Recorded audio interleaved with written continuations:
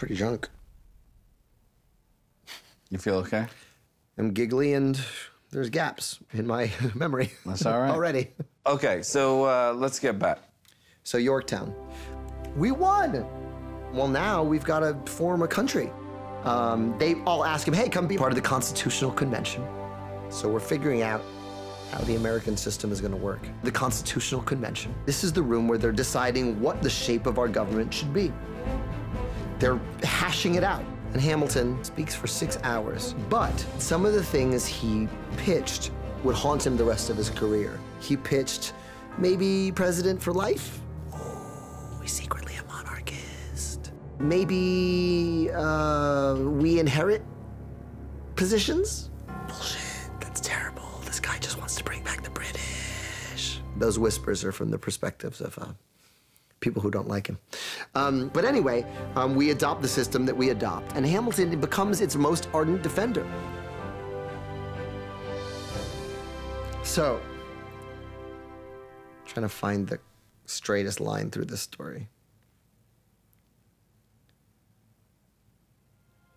So Hamilton has an affair.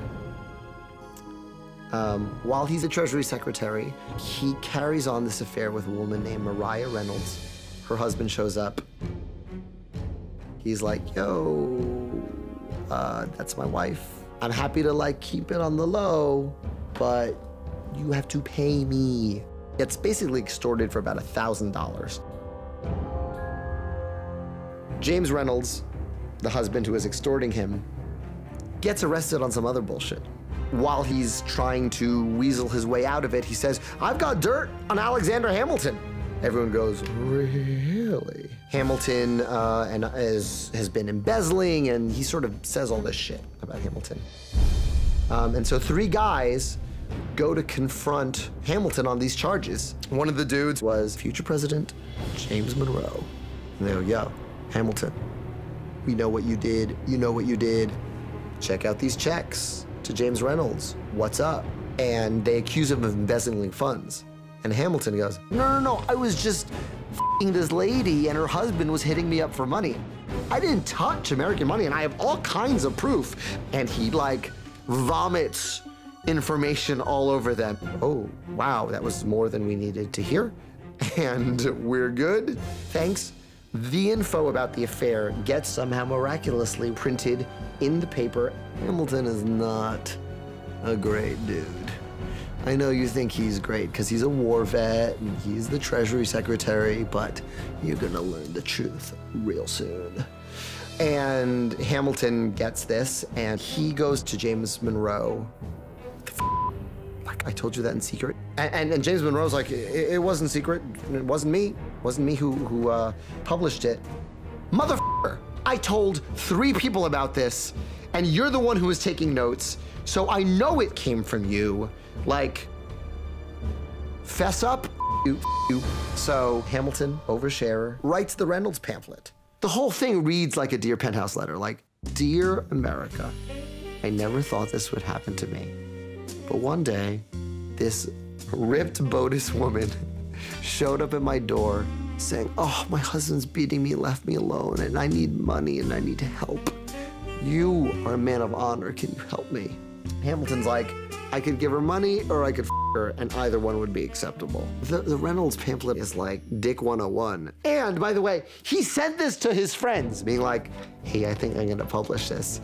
And everyone was like, hey bro, I don't think this is a good idea to publish this. Like maybe your wife and your 7 children would not love it if you publish this. And Hamilton's like, wow, like I got accused of embezzling. Like, I can't let that stand. Maybe the like marital infidelity trumps that. I know it doesn't in your head, but to everyone else in the world it does. And he's like, no, I can't let that shit stand. And Hamilton goes back to James Monroe. And now Hamilton's like, well, it's all out in the open. And if you still want to settle this, because I know you're the one who leaked it. Monroe's like, well, I didn't leak it, but if you want to like fight, like, let's do this. And so they meet face to face. And Monroe goes, all right, you're mad at me because of this, this, and this. And Hamilton goes, let's start at the beginning. And lists like the first time they met. He lists the details of the entire meeting as Monroe gets more and more impatient. Monroe's like, I know all this. I know all this. I know all this. Hamilton's like, you interrupted me. I have to start again.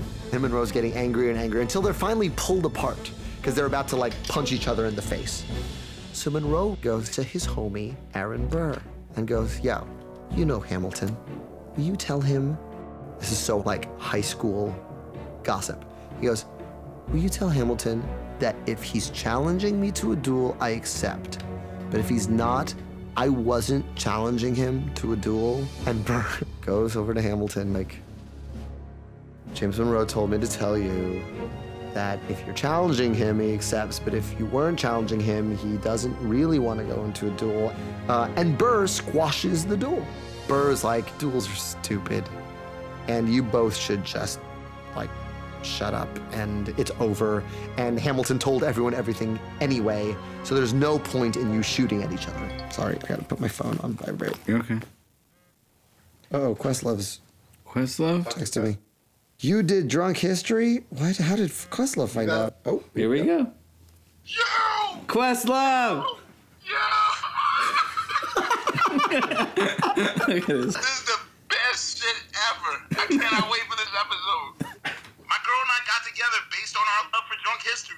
you see the effect you have? I love you both. History has its eyes on you. Yes. This is awesome.